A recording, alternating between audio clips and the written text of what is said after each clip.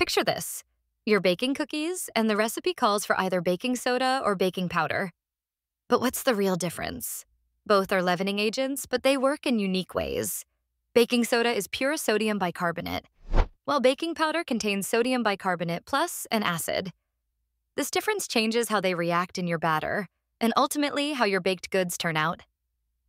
Let's dive deeper into their chemistry. Baking soda needs an acid to activate. Think buttermilk, yogurt, or lemon juice. When combined, it produces carbon dioxide bubbles, making your dough rise. If there's no acid in your recipe, baking soda won't do much except leave a soapy taste.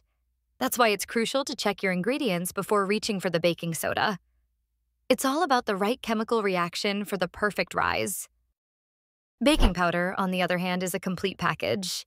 It contains both the base, sodium bicarbonate, and a powdered acid, usually cream of tartar. Most baking powders are double-acting, meaning they release gas twice, once when mixed with wet ingredients, and again when heated in the oven.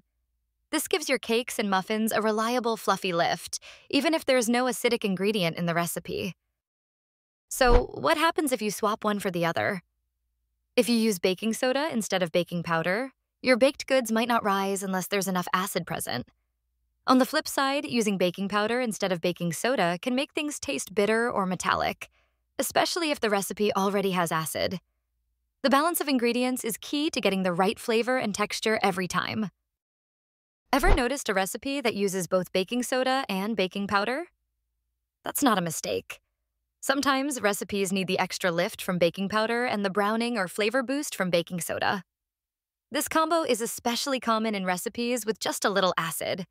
Enough to activate the soda, but not enough for a full rise. It's a clever way to control both taste and texture in your favorite treats. Let's talk about taste.